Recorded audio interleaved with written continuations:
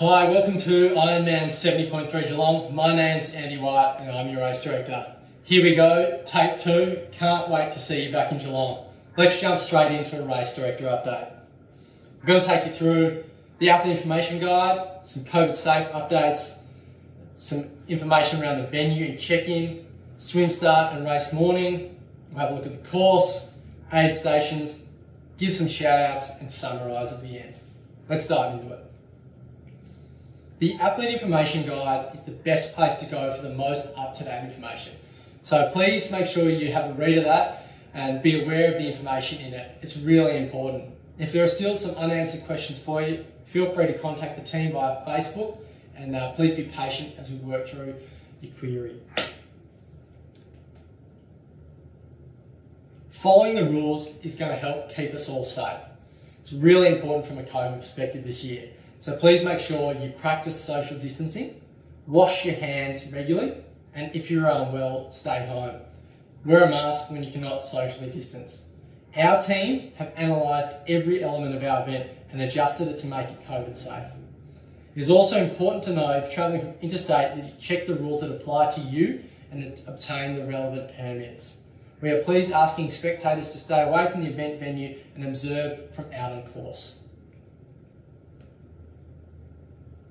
Having a look at our venue here, Steampacker Gardens, we're going to check in at entry.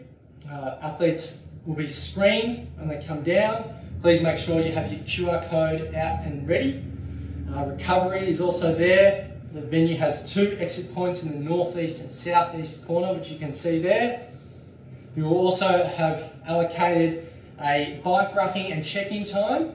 Please make sure you abide by those times and make yourself available. It's really important for our athlete flow and for our COVID management plan.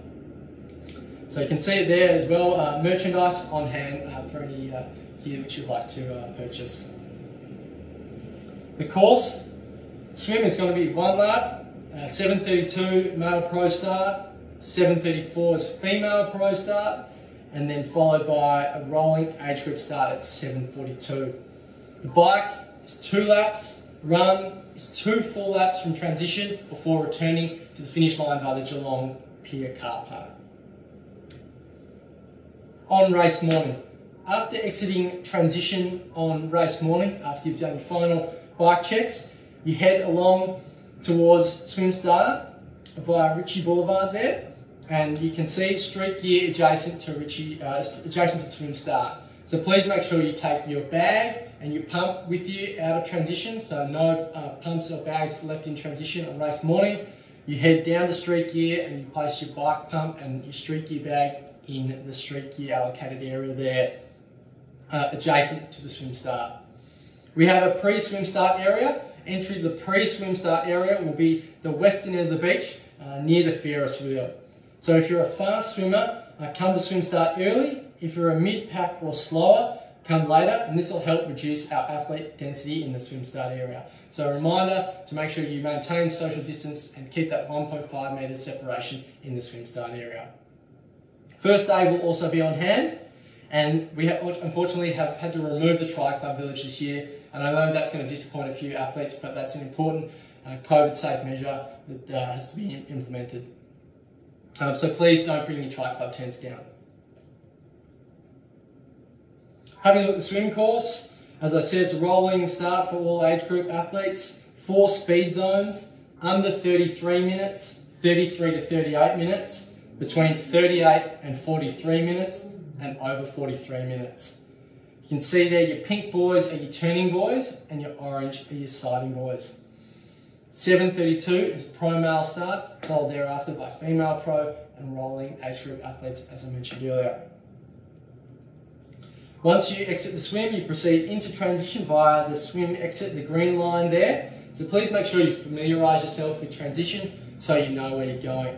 And please make sure you socially distance appropriately in transition. So once you've picked up your bike, you head out onto the cycle course via the blue line. Onto the bike course. So the bike course is 2 laps. You head up along Ritchie Boulevard, up Upper Eastern Beach Road and into Eastern Park before heading out along Geelong Port Arlington Road.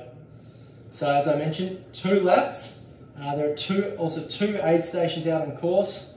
So please use caution coming into the aid stations and watch your speed.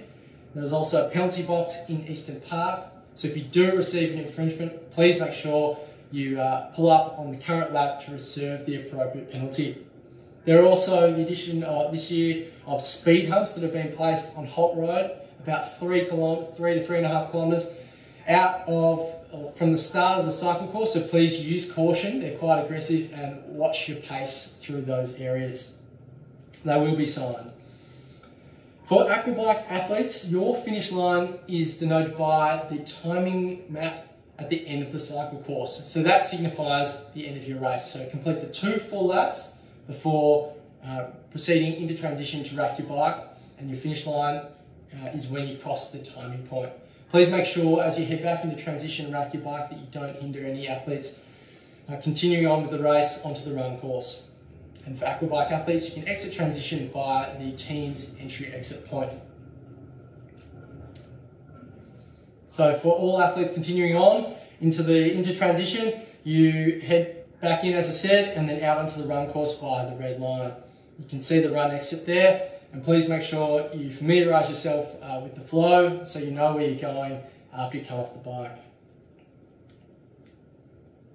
Out onto the run course. Run heads west along Ritchie Boulevard, past the event village and out to the western turnaround and Rippleside Park before returning through the waterfront precinct of Geelong and out to the eastern turnaround and Lime Burners boat ramp. So you complete 2 full laps from transition before returning to the finish line, as I mentioned earlier, via the Geelong Pier car park. It can be quite narrow on sections, especially along the Bob McGowan path between Rippleside and the event village, so please use caution, especially when you're overtaking other athletes. Please make sure you give them appropriate space. This year, more so than ever, we're really encouraging you to be self-reliant. Aid stations are condensed and there'll be limited options. So there are 7 in total, 2 on the bike course, as I mentioned, 5 on the run course. The run course will be self-serve.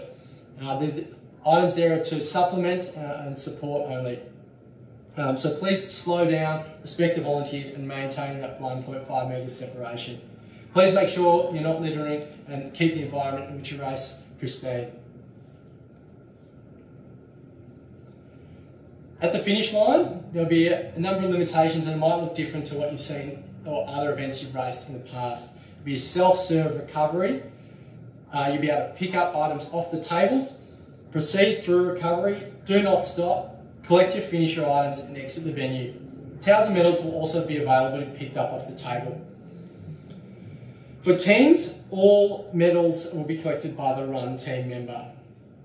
And always maintain that 1.5 metres of separation. I know last month a number of athletes will have heard that we announced a partnership with Gatorade and Morton, so we're really excited to have them on board at aid stations, and I know a lot of athletes will be equally as excited about that. It's been a really tough space in the event world in the last 12 months or so, and we couldn't have done this without the support of the City of Greater Geelong, the Department of Jobs, Regions and Precincts, Parks Victoria, Vic Roads, Public Transport Victoria, Victoria Police, Surf Lifesaving Victoria and Ambulance Victoria. So just summing up a couple of last things, street gear adjacent to SwimStar, so take your pump and your street gear out of transition and place it in the street gear just near SwimStart there. Have a read of the ARG, the Athlete Information Guide. Make sure you're aware of the information in there and abide by it accordingly. Remember to tell your spectators to view from outside the event village area and out on course somewhere, please. This is really important for our athlete density and our COVID management plans. And follow the COVID safe restrictions as directed by the Victorian Government and the directions of the IRONMAN staff. Our teams put a huge amount of work into getting this event up and running, so please be respectful and respect the volunteers as well that are out there doing a great job of helping us all out. Just in conclusion, good luck in your final preparations. I'm really excited to be back. I know a lot of athletes are excited to be back, and from all our team, we can't wait to see you down in Geelong. So good luck and cheers.